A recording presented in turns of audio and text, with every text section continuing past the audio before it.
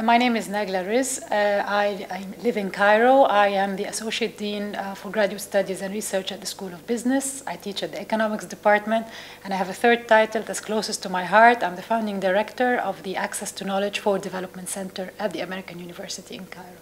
Actually, the project falls at the heart of what we do because we work on strengthening the role of knowledge and access to knowledge for promoting human development, particularly looking at collaborative models, within flexible IP systems, IP alternative, intellectual property alternative, and novel business models whereby the interests of knowledge creators and users are balanced in the most appropriate way that is suitable for the culture of Egypt and the region. It is a regional center in the sense of also covering Arab countries.